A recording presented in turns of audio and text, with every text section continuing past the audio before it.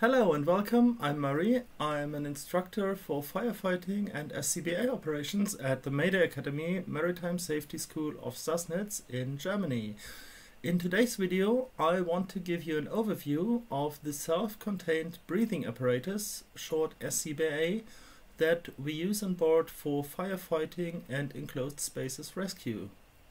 An SCBA is a respiratory protection device that stores the breathing air inside a pressure cylinder or two pressure cylinders, which means that the device is independent of location and ambient air. You can carry it around wherever you want, and notwithstanding the atmosphere around you, you will have your air to breathe.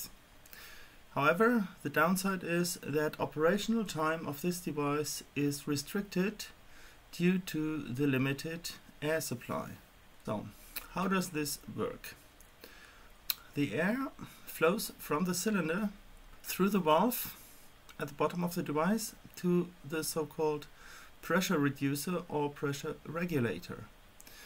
This regulator reduces the pressure to 6 to 10 bars and sends it via the medium pressure hose to the lung demand valve, which is connected to your breathing mask. When you inhale, you will get exactly the amount of air that you need for your breath. Beside the medium pressure system, there is also a pressure gauge which shows the real-time cylinder pressure, so you always know how much pressure you have. This is the basic functioning, and now let's dive into the details.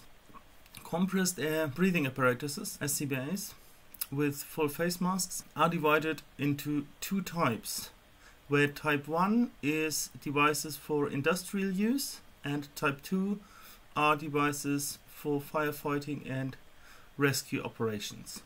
The ones we have on board are of type 2 because we use them for emergency response.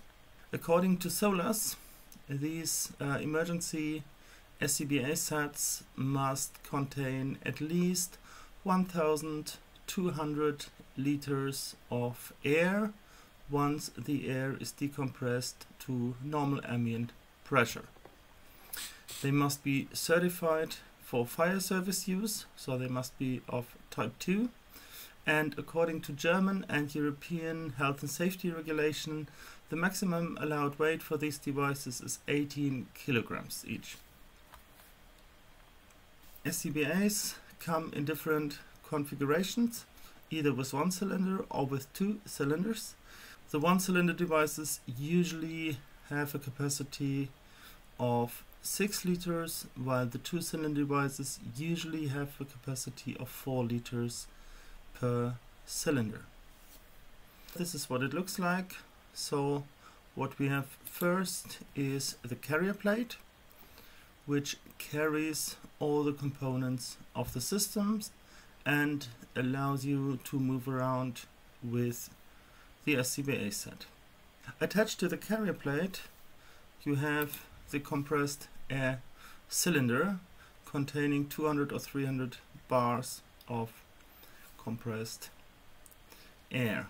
The air from the cylinder is reduced by the regulator to be delivered to the lung demand valve, short LDV, which gives you the air into your mask when you breathe in. And then we have a pressure gauge.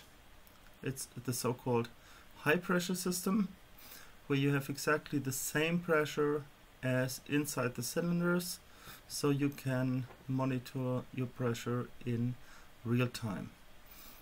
In this device we distinguish three pressure areas, which is the high pressure system, comprising of the cylinder, the high pressure hose, the pressure gauge and the low pressure warning device.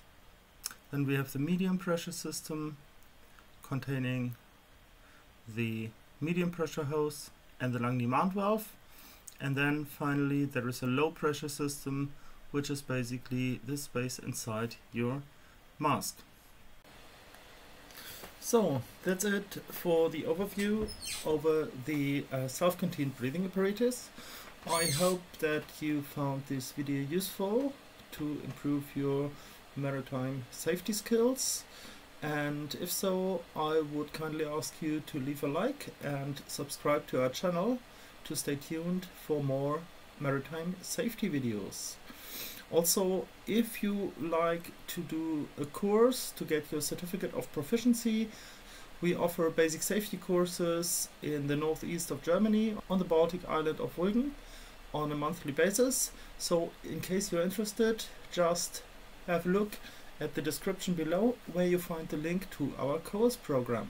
So thank you very much for watching and see you next time.